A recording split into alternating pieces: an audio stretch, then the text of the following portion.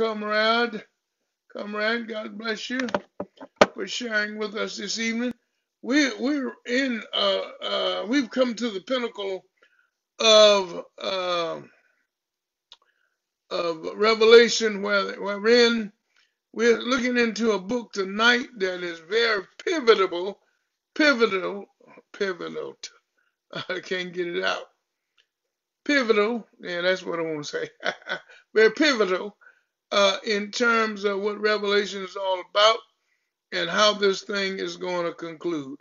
I would to God that you would uh, compare notes with present day environment activities and compare it to the Word of God as revealed in Revelation, as is recorded by the Apostle John. I wish you would compare notes because we are, according to what John says here and what was revealed to him, okay, in his vision, we are in the last days. We are fastly moving to the consummation of time. And I think maybe the exposition on Revelation 20 tonight might give you some enlightenment and some better understanding of what I'm talking about right now. Okay, but I want to do an overview of chapter 20 even before I get into the depths of the expository teaching tonight. I want to give an overview if the Lord says the same and allows me to do so. But you want to turn in your Bibles tonight to Revelation chapter 20. I know that people don't like reading Revelation or studying Revelation as is recorded by John the Apostle. But I declare, as the Scriptures opens up in this book, it talks about getting a blessing just from reading, not studying or meditating, but just reading this word that's in Revelation. There's a blessing in store for us, and so it's important that we would study Revelation, like I said, because of the time in which we're living, and because of the blessing that we're promised that we'll get from reading it. But you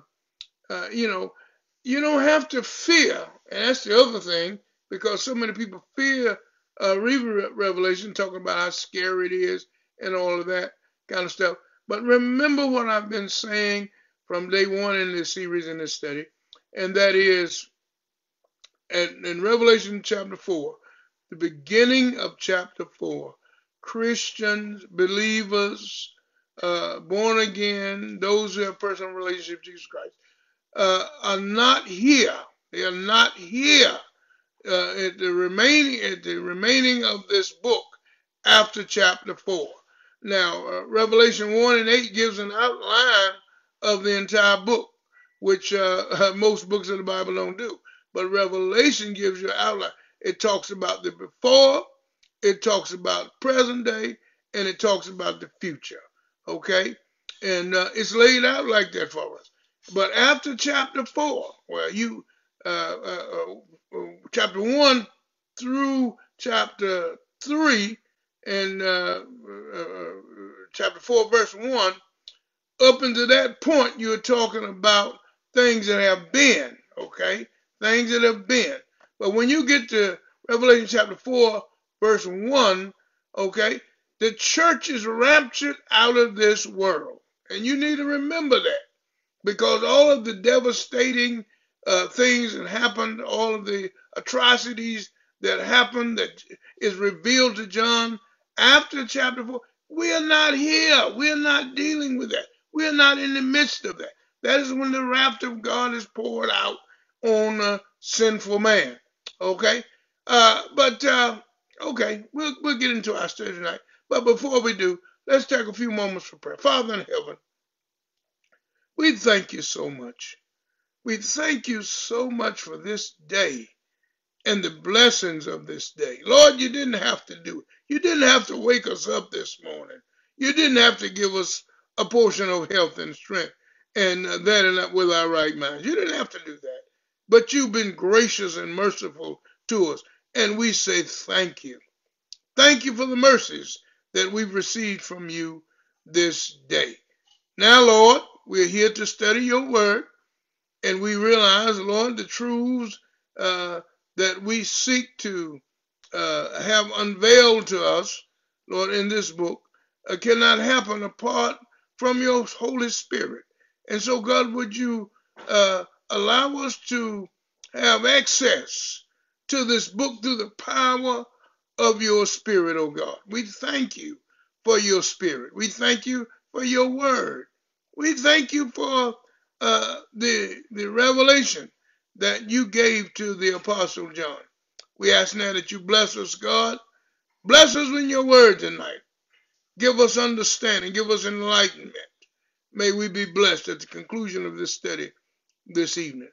Lord, you know we're needy people, and whenever we talk to you, we have to tell you about our troubles, and we have to tell you about those that need your prayers, because you told us to do that.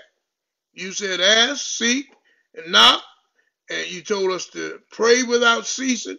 And so we're doing those things right now, standing in intercessory prayer for those who need our prayers tonight, those who are bereaved for a multiplicity of reasons. You know why.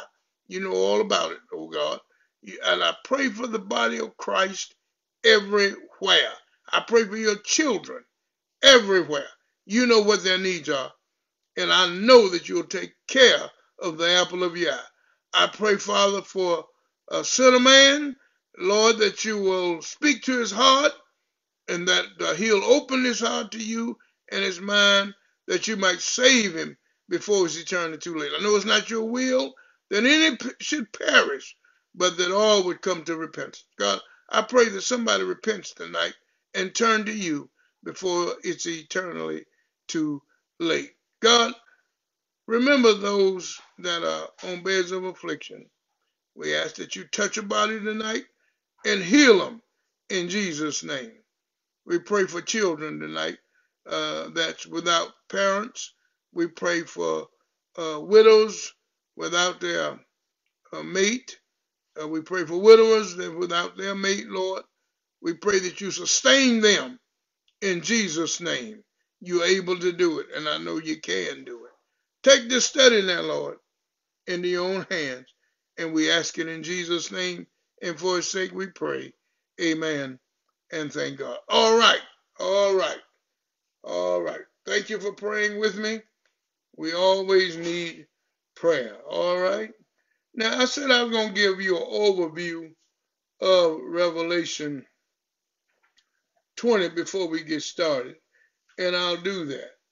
Now, there's just some major themes throughout this chapter, and I'm going to try to touch on them if I can, just as a summary of this book. I don't know how far I'll get through it this evening, but I'll do my best to try to cover as much ground as possible. But here we go as we go through this book, as we begin to go through this chapter, rather, not book. And hopefully my glasses will hold out, my eyes will hold out, so I can get through here. But we start out, there's 15 chapters, 15 verses in this 20th chapter, all right? 15 verses. And I tell you, we're fastly coming to the conclusion of John's writing, and we're fastly coming to the conclusion of time as we know it, okay? And about to embark upon eternity. First of all, the chapter talks about the angel that comes down from heaven with a chain, okay, a big change, and he's coming to bound the dragon, as in verse 2, that old serpent, which is called the devil, Satan. He's going to bind him for 1,000 years, okay? That's one theme. that's in the book. Okay? And he's going to put him in what's called the bottomless pit and shut him in, okay? Put a seal on it and shut him in for 1,000 years, okay? Now, that's the millennial reign of Jesus Christ, all right? And we're going to expand upon all these verses as we go along. And then verse 4 says, I saw thrones, and they that sat upon them, and judgment was given unto them, okay? And I saw the souls of them that were beheaded. Those, I talked about that a little bit on Sunday, those that were beheaded for as witnesses of Jesus and the Word of God, and those who had refused to worship Satan and his image, and those who refused to take the mark of the beast in his forehead and head. Okay, and that is going to be a theme also in this chapter. But remember, the 1,000-year reign, I would say, is central to this chapter. It's a 1,000-year reign, which is the millennial Christ. That's when the saints of God shall be judging the activities that's going on the earth at this time. Now, the tribulation period is ended, all right? The 7-year tribulation period has ended, and now we're into another period of what we would refer to as eternity. Still in time, by the way, y'all. not the saints of God, but still in time. All right. And then he talks in verse 6 about the first resurrection. Okay. Blessed is he that has a part in the first resurrection. Okay. And we'll talk about that as we go along. All right.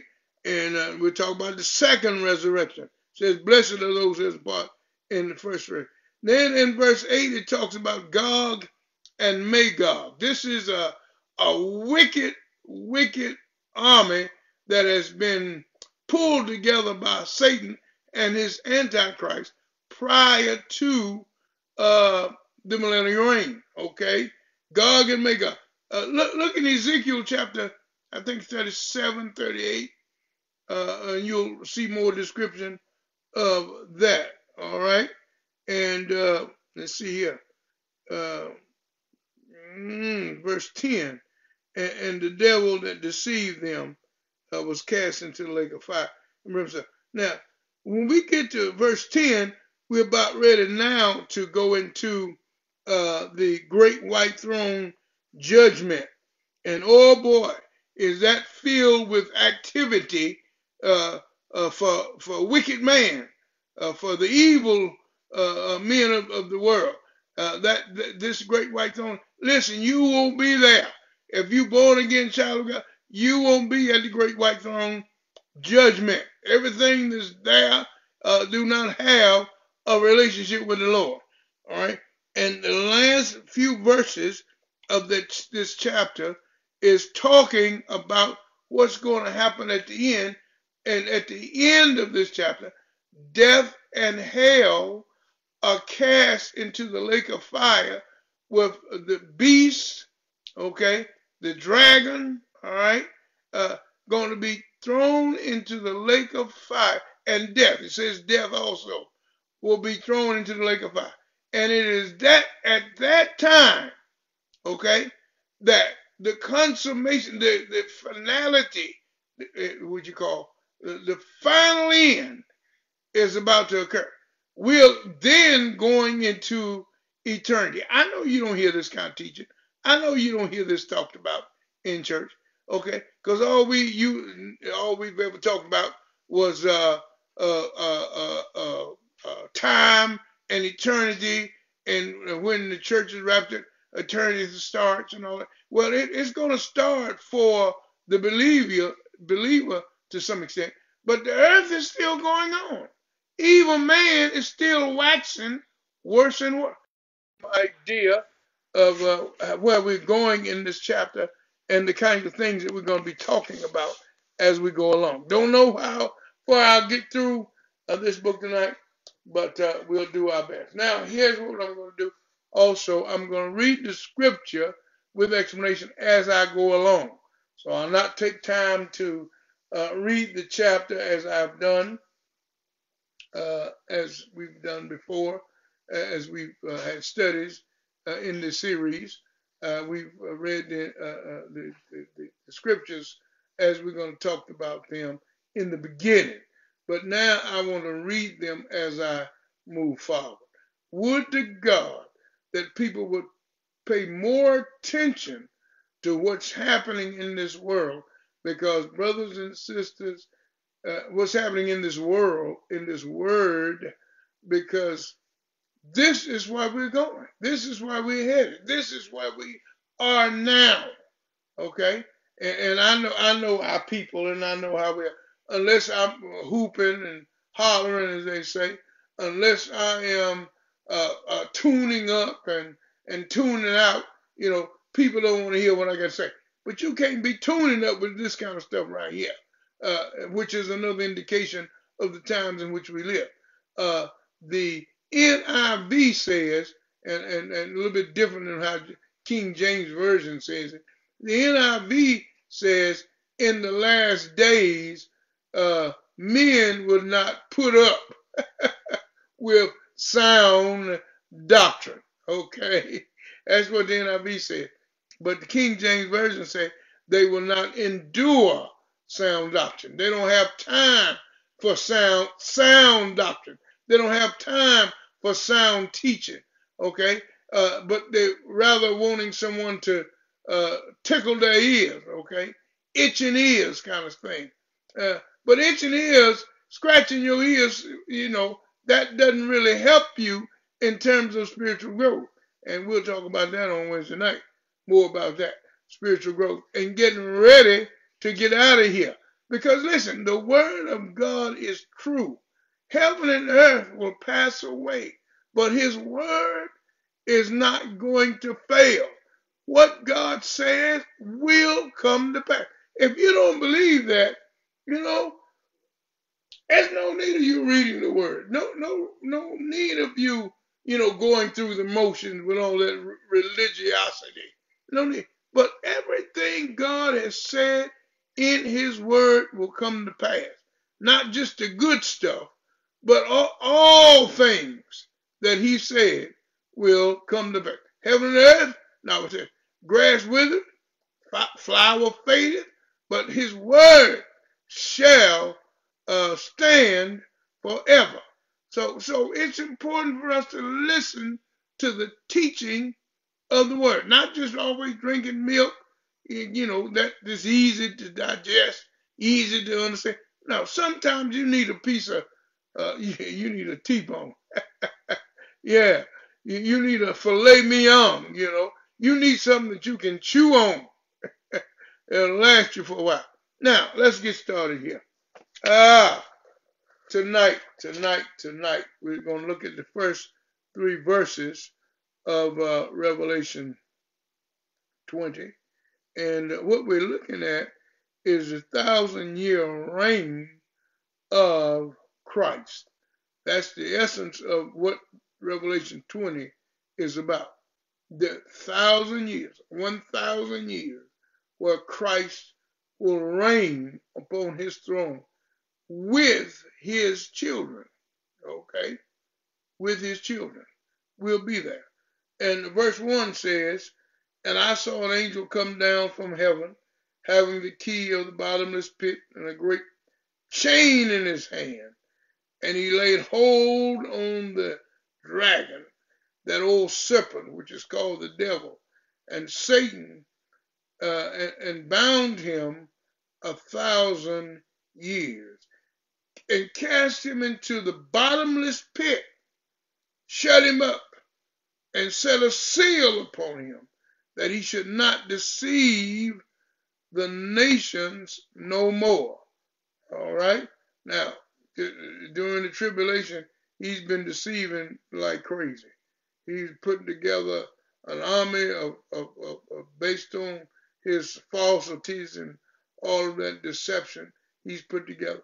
But that the scripture says in verse 3 here that they're going to set a seal on him and that he should deceive the nations no more till the 1,000 years shall be fulfilled. And after that, he must be loose for a season. Well, we're not going to talk about him being loose for a season right now. We're just going to talk about him being bound, okay, in the bottomless pit. And he's going to be there for 1,000 years, okay? So let's look into this and see how we can lay this thing out so you can better understand what he's talking about in these verses, okay? He says, and I saw an angel come down from heaven, having a key to the bottomless pit, okay? Let me see. I don't want to run ahead. I want to try to stick with my outline, if you don't mind. I hope you all are pulling that outline off of Facebook, because honest to goodness, it takes a lot of work putting this thing together. Yes, it does. But I want to talk, before we get into the meat of the matter, I want to talk about the controversy that is found in these verses 2, 3, 4, 5, 6, and 7. The controversy as it relates to the millennial reign. Now, I firmly believe in the millennial reign of Jesus Christ. But I say there's controversy, and there are others who don't necessarily believe in a millennial reign, which is 1,000 years. There are those who don't believe that, okay? They have other beliefs about the millennial reign, and I want to give you 2 or 3 of those before I move on. Now, number one, that's what's referred to as the post-millennial. And this view says that men will get better and better and will establish the kingdom of God, and and then Jesus will return. I don't believe that. Don't know what you believe about it, but this is some Christian theology that you need to be familiar with. Now, that's what I just told you is the post-millennial reign of Christ. All right, and it says that men will get better and better. If anybody believe that, I got a farm I want to sell you down in Florida. But then, secondly, there's another theological view that some advocate, and that is the amillennial reign. The amillennial. This view says that the kingdom is already here right now, and Satan is already bound. He's already bound. Now, if anybody believes that, I got some more lies to tell you. All right. This view spiritualizes the scriptures. Everything they read in the Bible, they spiritualize it. And a lot of times, that's what a lot of preachers and pastors are doing these days, is spiritualizing the text and taking it to a point and place where God never intended for it to go. But you need to stick with the book. You need to stick with the book. But not only the post-millennialism and amillennialism, but then there's the pre-millennialism. And this the view that says that man will continue to degenerate, and when man hits the bottom, Christ will return to the earth and establish the kingdom. Now, this view treats these scriptures literal, and to some extent. And I think this is what I believe. Put it like that. I don't know where you stand, but this is what I believe. There have been some people who've asked the question, even against millennialism, but there are several answers for why the millennial reign of Christ is true. I say the millennial reign, not post-millennialism, not amillennialism, but millennialism. And the Old Testament promises, this is a promise made to Israel. That's one reason that I believe it's true. Secondly, it gives a public display of the glory of God. All right. Oh yeah, he's going to be, and it starts off talking about that in Revelation chapter 1. Okay. Yeah, it does. Every eye gonna see him. Number 3, the answer, it answers the prayer, thy kingdom come. Okay. Kingdom hasn't come yet. Okay. Not literally. All right. Kingdom right now is where? Where's the kingdom right now? It's in our hearts. Okay. And the kingdom is where Jesus is reigning. He reigns in our heart. He hadn't set up his kingdom literally in this world yet, but he's going to do it. Okay. And this millennialism is correct also because it answers the prayer. It fulfills the promise that the saints will reign. Okay. I failed to get that verse of scripture that I went to look for it 2 or 3 times, and something got in my way, and I didn't do it. But it's in some of Paul's writings where Paul says the saints of God is going to judge this world. Now, Paul challenges the church because of the evil that's going on and the wickedness that's going on in the church during this time. Paul said, y'all can't even judge what's going on with it. All the wickedness that's happening in church. You can't even judge these minute things here. How in the world are you gonna reign with Christ and judge with him and settle and judge with him? Now I can't remember what it's from. Corinthians 6. Huh? 1 Corinthians 6, 2 and 3. my wife is a Bible student. She can find stuff for me. It's she said what? 1 Corinthians chapter 6, verses 2 and 3. 1 Corinthians chapter 6, verses 2 and 3. Now y'all write that down and go back and look at it. Okay? Write it down, go back and look at it. It talks about us reigning with Christ and the saints reigning with him and judging the world. Now that's another reason we believe in a millennial reign. And then to bring about a complete redemption of nature. Romans chapter 8, verses 19 through 22. And if you don't mind, I'll just read that from the scripture tonight. Romans 8, 19 through 22. Another reason I believe in the millennial reign, which is to bring about a complete redemption of nature. And it says, for the earnest expectation of the creature waiteth for the manifestation of the sons of God. For the creature was made subject to vanity, not willingly, but by reason of him who have subjected the same in hope, because the creature itself also shall be delivered from the bondage of corruption into the glorious liberty of the children of God. For we know that the whole creation groaneth and travaileth in pain together unto now. Okay? So all of, not just mankind, but all of nature has got to be redeemed. Okay? And the millennial reign of Christ will cause that to be one day. So verses 1 through 3 is about the millennial, okay? But most specifically, I gave you some doctrine that if you run across it ever, you ought to be able to challenge anyone who does not believe in the millennial reign based on the information that I gave you.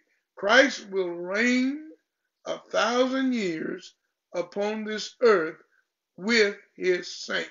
Okay, that's going to happen.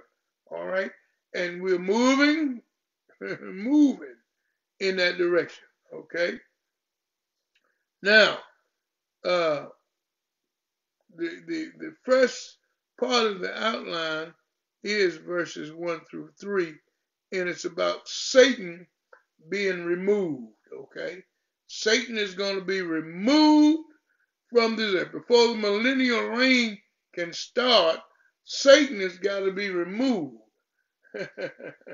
Man says that man's problem is his environment. Give him a good environment, and he will produce. Environment will produce a good man. Uh, Jesus is going to improve man's living conditions drastically, but it won't have anything to do with the environment. and I'll hastily say this: if the environment was the primary factor in man, doing good and being the creature God intended for him to do and to be, it would have happened in the Garden of Eden, where the Garden of Eden there was no evil. It's all perfect before man failed, before he fell from his godly estate and his godly condition. All right, everything was perfect in the garden, but being that it was perfect, it wasn't enough to keep him from turning to an ungodly state. All right, so we need to understand that. So that's the first thing is Satan is removed in verses 1 through 3, but then in verses 4 through 6, the saints is resurrected. Okay, the saints are resurrected. In verse 4 it says, "And I saw thrones, and they that sat upon them, and judgment was given unto them. And I saw the souls of them that were beheaded for the witness of Jesus, and for the word of God, and which had not worshipped the beast, neither his image, neither had received his mark upon their foreheads or in their hands. And they lived and reigned with Christ 1,000, amen, 1,000 years. But the rest of the dead lived not again until the 1,000 years were finished." Okay? And the Bible says this is the first resurrection. Blessed and holy is he that hath part in the first resurrection. The second death has no power, but they will be priests, and they shall be priests of God and of Christ, and shall reign with him 1,000 years. Right there it is. Right there it is. We're going to reign with him for 1,000 years. Okay? But not only the saints are being resurrected, the saints being resurrected, but then we move to the third part of verses 4 and 6, and that is, no, I'm sorry, not verses 4 and 6. I just finished reading verse 4 and 6. But we're going to rank. Let me read something and show you the state we'll be in when that shall occur. Okay, 1 Corinthians 15, 52, 50 through 58. All right, and some of you may well know what this is. 1 Corinthians 15 through 58 says, and we shall be changed in a moment, in a twinkling of an eye. You heard that before, I know. at the last trump of God, he says. Last trump of God. At the last trump, rather. For the trumpet shall sound, and the dead shall be raised incorruptible, and we shall be changed. For this corruptible must put on incorruptible, and this mortal must put on immortality. So when this corruptible shall have put on incorruption, and this mortal shall have put on immortality, then shall be brought to pass the saying that is written, death is swallowed up in victory. And then he goes on to say in verse 55, O death, where is thy sting? O grave, where is thy victory? The sting of death is sin, and the strength of sin is the law. But thanks, hallelujah, be to God, which giveth us the victory through our Lord Jesus Christ. Therefore, he says, my beloved brethren, be ye steadfast, unmovable, always abounding in the work of the Lord. For as much as ye know, I said, as ye know, not suspect, maybe wonder about, but you know that your labor is not in vain in the Lord, okay? Now that's for those who have a part in the first resurrection. Saints of God that shall be raised when Jesus comes back to take his church. That's the first, hallelujah, the first resurrection. But then we look at verses 7 and 8, and we see after Satan has been bound, and after saints are resurrected, then we see, verse 7 and 8, Satan is released again. He released again after the 1,000 years. He is released again. But during the time that he's bound, a lot of wonderful things are going to be happening. Hallelujah. The cow and the bear shall feed their young ones, shall lay down together, and the lion shall eat straw like the ox, and the suckling child shall play on the hole of the ass, and the weaned child shall put his hand on the cockatrice den. Okay? All of this is during this period of the millennial reign of Jesus Christ. You remember the song we used to sing back in the day? There shall be peace.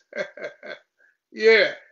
In the valley for me. Yeah, one day, and it will be peace during the millennial reign for the saints of God. Yes, it's going to be a time. But then verse 7 and 8 talk about, it's still talking about Satan's release. And somebody wants to ask the question, why was he released?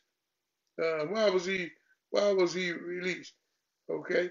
And someone say, well, if you can tell me why he was set free in the first place, I can tell you why he was released the second time around. Yeah. But Satan is angry because he's been bound 1,000 years. He's been chained up for 1,000 years. 1 Peter 5 and 8 talks about, his character. It says, be sober, be vigilant, because your adversary, the devil, as a roaring lion, walketh about, seeking whom he may devour. This is real, y'all. Satan is walking about right now as a roaring lion. I got a preacher that always says that he roaring like a lion, but when he opens his mouth, he doesn't have any teeth. That's one of his favorite sayings. I make reference to it tonight because Satan is going to be angry, okay, having been chained for 1,000 years. But even when he comes forth and roars, there's nothing he can do about it. Even there's nothing he can do right now as long as you stay within the center of God's will for your life. Satan can't do you no harm. Hallelujah to his name. Whatever happens to us, be it good or bad, God is always in charge. He's always in control. Amen? Amen. He's in control. I thank God that I know that he's in control. Okay? He's been the devil from the beginning, and he's still the devil after being bound. And he up to the same old tricks.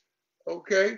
Uh, um, and actually, after 1,000 years, and he comes forth again as Satan, up to his same old tricks as he was before he was bound, okay, proves that Satan is not going to change, okay? And maybe that's one of the reasons he's released, just to show the world that he's going to always be Satan. He's always going to be that old serpent called the devil. He's always going to be the dragon, okay? And we have to stay in God's will for our life. We have to look to God for protection. We have to look to God for provision. We have to look to God for protection because he's out to destroy us. Amen? But this proves his inability to change, and it proves the utter depravity of man as well. But we look at verses 8 and 9, and then we see the sinner's rebellion. Okay?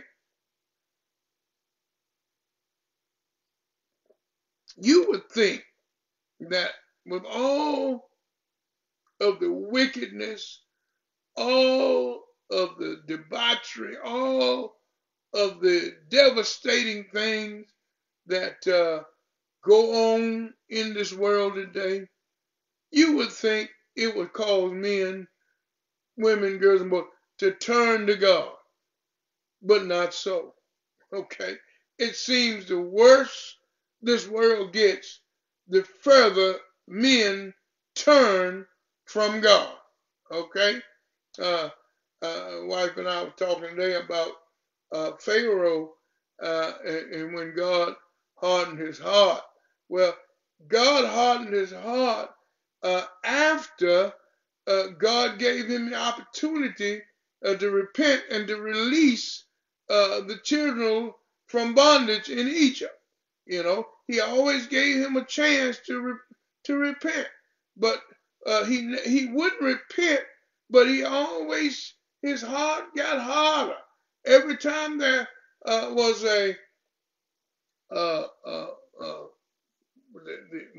when God allowed those different what am I trying to say? The plagues to come on him, and you would think that he would turn to God, but he got worse. He got worse and worse. Okay, and that's the way it is with man today. You would think as bad as things are, and you know they get worse and worse. You would think men to turn to God, but they still won't turn to God. Okay, Romans chapter 1 talks about that too, because Romans chapter 1 says that they refused to, this crowd refused to turn to God, didn't want to keep God in their thoughts, you know, didn't want God to have anything to do with them. And so God turned them over, okay? Turned them over to a reprobate mind to do those things that was convenient, all right? And invented new sins, if you will. That's what they did because they got waxed worse and worse. And that's what the scripture says man is going to be. Man is going to wax worse and worse. The more he sees Satan, you know, doing his devastating things, the more he's going to turn and go toward him. He's not going to turn and go toward God. He's going to turn to go toward God. Sinners are going to still rebel after the 1,000-year reign of Christ. Now, 1,000-year reign, things going to be nice, y'all. Things going to be wonderful on earth because Satan is going to be controlling and ruling. And you would think having that experience on earth where things are just made so nice and peaceful, that man would turn to God. Not so. Sinners still rebel. Verses 8 and 9 says, and the suckling child shall play. I'm sorry, I'm reading something I've already read. But it is talking about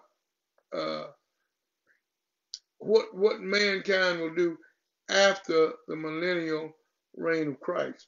Verse 10 says, and in that day there shall be a root of Jesse, which shall stand for an ensign of the people. To it shall the Gentiles seek, and his rest shall be glorious. All right. Now, what we're talking about here is sinners' rebellion, verses 8 and 9, and I just read that to us. But you can go back and look at it. But there's going to be, during this time, a population explosion. As I understand it, man will still be seeking a better way than following God's ways after the 1,000-year reign of the best days that there's ever been on earth. Man, aside from paradise, man is wicked to the core. Apart from Jesus, man declare war on God. What foolishness is that? But here, pardon me, Satan's ruin. Satan is cast forever into the lake of fire. Okay, no annihilation like some people would want us to believe. No annihilation, praise God. What glory awaits us as people of God? All right, what glory awaits us, but what destruction waits for those who have followed Satan and go in his way. Revelation 20:11 through 15 talks about the great white throne judgment. Okay, verse 11 says, and I saw a great white throne, and him that sat on it, from whose face the earth and the heaven fled away, and there was found no place for them. And I saw the dead, small and great, stand before God, and the books were open, and another book was open, which is the book of life, and the dead were judged out of those things which were written in the books, according to their works. And the sea shall give up the dead which were in it, and death and hell delivered up the dead which were in them, and they were judged every man according to their works. Okay? And death, verse 14, and death and hell were cast into the lake of fire. Right? This is the second death. And whosoever was not found written in the book of life was cast into the lake of fire. This is the great white throne judgment. Okay? Now, this is the day where the sinner man will have his say, if you will, in God's court.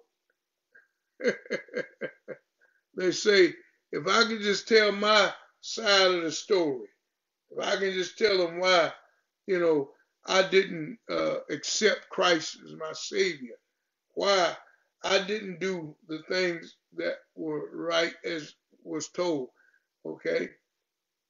Every sinner is going to have their day at the judgment seat of Christ. And then this is the last event that will take place before time is done away with. This is a passage and message that is intended for the ears of the lost and the dying, not for believers, not for believers. Yet the truths that are contained here ought to give Christians a greater zeal for the souls, for the lost, a greater zeal for the souls of lost mankind. Because this is real, y'all. This is real. This is going to happen. Just as sure as I sit here tonight with my raspy and crusty voice, this is real. This is going to occur. All right? And whether you believe it or not, as someone once said, whether you believe in hell or not, it's not going to make it any less hotter than what it is. All right? Hell is going to be hot. Hell is not made for mankind. Hell was made for Satan and his angels. But if you choose to follow him, that's going to be your eternity. All right? That's why the scripture said the wages of death, wages of sin is death, but the gift of God is eternal life. All right? That's why it says that. Because if you don't accept Jesus as your Savior, payment for your sin, then you're going to have to pay yourself. And that means you're going to be paying throughout all eternity because you can't pay for your sin debt. Okay? Not all the sins we've committed. We just born in sin, David said, shapen in iniquity. All right? So, we're talking about the great white throne. And my wife telling me my time up. I can't get nowhere. I need 2 hours for teaching. But we'll pick up next time. Verses 12 through 15. And because that whole, the rest of this chapter is about the great white throne judgment, which is the judgment that God will exhibit upon the wicked man of this world. Okay? Every deed done is going to meet him at the great white throne. If his name has not been blotted out, okay, he'll be all right. But if his name has been blotted out of the book of life, he's going to have a terrible, terrible plight for the rest of his days. No, not the rest of his days. All of eternity. That's what I want to say. For all of eternity. And so I admonish you tonight that you need to get right with God while you have the opportunity, while you have time. Now, you said time go on, even when Jesus came back to church. That's true. But the only way you will be saved, the only way you're going to spend eternity in heaven with Jesus is if you go into tribulation, if you still here when the church is raptured. The only way you'll be saved is that you lose your head is severed from your body. You will be given the option by Antichrist because he'll be ruling at that time. He's going to give you the chance to acknowledge him as God. And if you don't acknowledge him, he's going to remove your head from your body. And I'll talk about that next time because it's going to talk about the plight of those who had their heads removed. And so if you don't want to spend eternity, okay, in the devil's hell, you need to accept Jesus Christ as your Lord and Savior. And all you got to do is just acknowledge your sinner and acknowledge Jesus Christ paid your sin debt and ask him to forgive you. He'll do that. Amen. If you've never been saved, you need to come to Jesus while you can. You need to be saved today. If you will just trust Jesus by faith, know that he's real, he's not a figment of anybody's imagination, that his word is true, and it will come to pass. He'll save you and spare you from the terrible time of judgment that's coming upon all the lost. Yes. And but you don't have to go through that. You can be saved today. And to those of us who are saved, this passage reminds us of the terrible need of the world around us, the terrible need for us to be about the Father's business and telling them about the saving grace right now of the Lord Jesus Christ. Uh, and we talk about this chapter and talk about the contents of this chapter. It ought to move us to come before the Lord, ask him for power that we might share his word, okay? For the salvation of souls of our friends, our neighbors, and our loved ones, okay?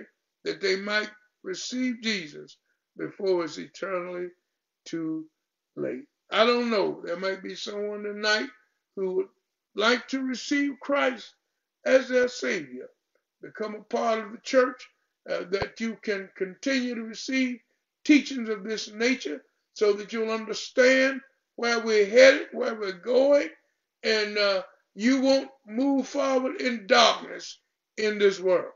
Hey, if you want to accept Christ, Bible said if you will confess with your mouth the Lord Jesus, believe in your heart that God has raised him from the dead, raised Jesus from the dead, thou shalt be saved, because it is with your mouth that confession is made unto salvation. All right? Believe it in your heart that Jesus died for you and receive him as your Savior. Confess it with your mouth. And the Bible says, thou shalt be saved. All right? All right. If you want to be a member of the congregation of the Minnesota Church, we would love to have you. I'd love to serve as your pastor. We invite you to come. There'll be a document on the screen immediately following this broadcast. If you'll follow the prompts and phone and email and Facebook, whatever information, if you'll follow that information, it'll take you directly to a person who will be there to talk to you about getting right with God and getting ready to lead this world, okay? And that's what we're here for. That's why I'm here twice a week teaching and talking to you about your need for Jesus in your life. And then, of course, we're meeting on Sunday morning at church now, 10 o'clock every Sunday. We invite you to come. Be a part of our worship service, all right? But more importantly, we want you to have Jesus. We want you to have Jesus in your life. God bless you, and may heaven smile upon you is my sincere prayer. Amen. Have a good night. Have a great day tomorrow. God let you live to see it. And give God some praise. Give God some praise. Give him some thanks. Because we owe him if he gives us a chance. Another day on the face of this earth. We love you tonight, but I promise you, our love fails away in oblivion when it's compared to the love that Jesus has for you. He loved you so much that he gave his life that you might live eternally with him. God keep you in his ever-loving care.